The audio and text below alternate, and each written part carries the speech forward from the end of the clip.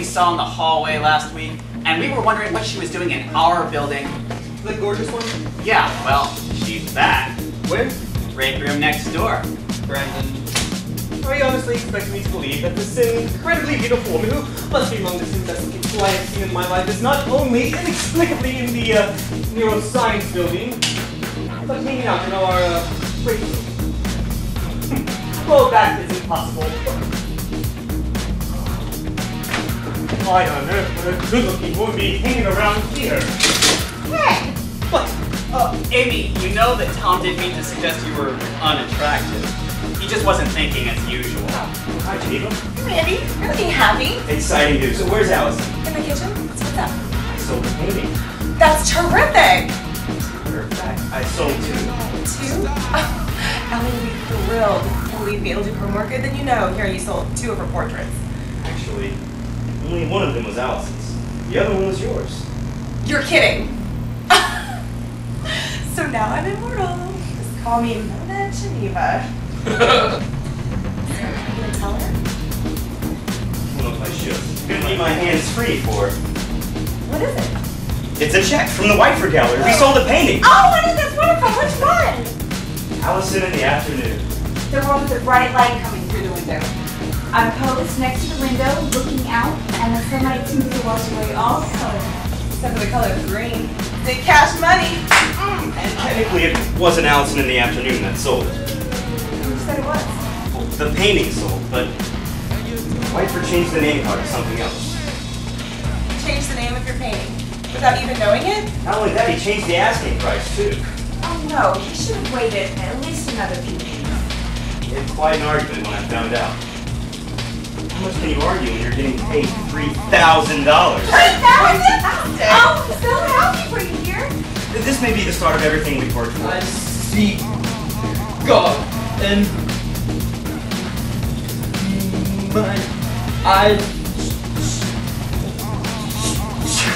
shall behold. Get that girl and once off again argue. You're gonna stand right here with me forever. And every night I'm going to dress you. Every single night. Just like nothing ever has. You didn't seem to care about your little brats when we met at the motel last week.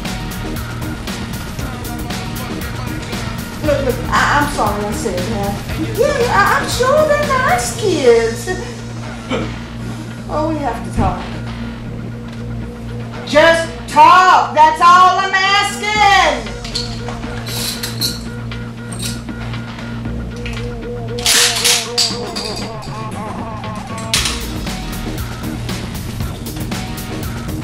It was nice, like any other night.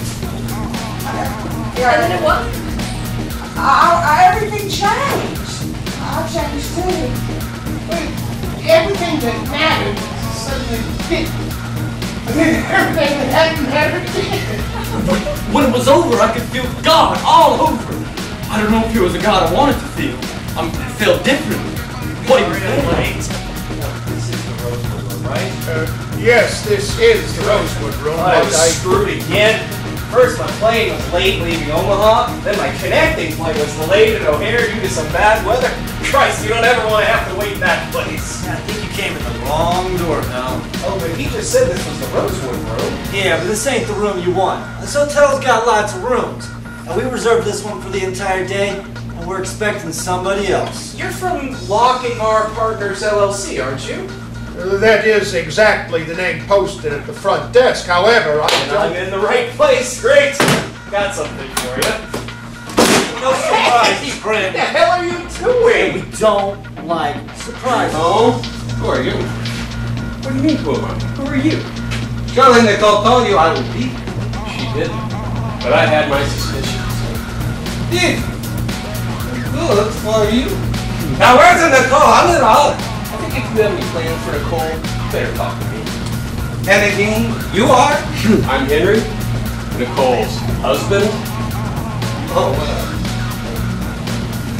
I must tell you frankly, I don't like talking to others. I bet you don't. They never seem to understand that much. I'm a quick learner. Are you? Yes. Why don't you enlighten me? All right. I don't think that you are going to like it, but have to be said. The way you have a thing arranged here, all going to have to be changed. Are they? Go on leaving like this.